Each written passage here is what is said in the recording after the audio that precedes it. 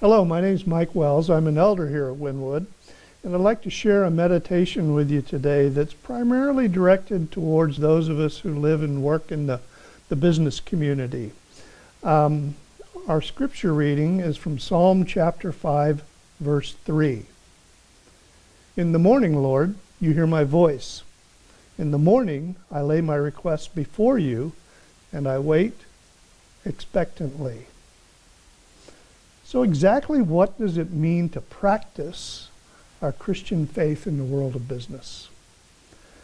Well, I think it starts with a spirit of awareness that leads to a spirit of gratitude.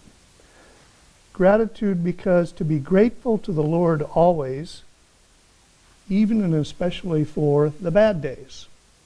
And we've certainly had a few of those here recently, haven't we? So let's pray together. God, I often wonder, are you really here in the same world that I operate in?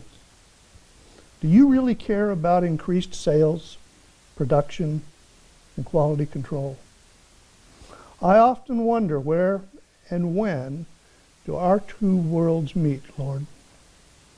Is yours a Sunday and churchy world, God, while mine is buying and selling and meeting and conferring? Do you cross over, God, into my world like I cross over to yours on Sunday? Or are they the same world, God? Yours and mine. If so, we're in this together, aren't we? Partnership.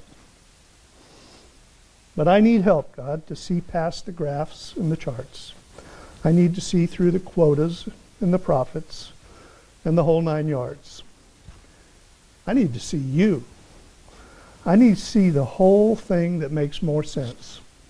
And maybe then I can see your will in some of this. Father Jesus, in your holy name I pray. Amen.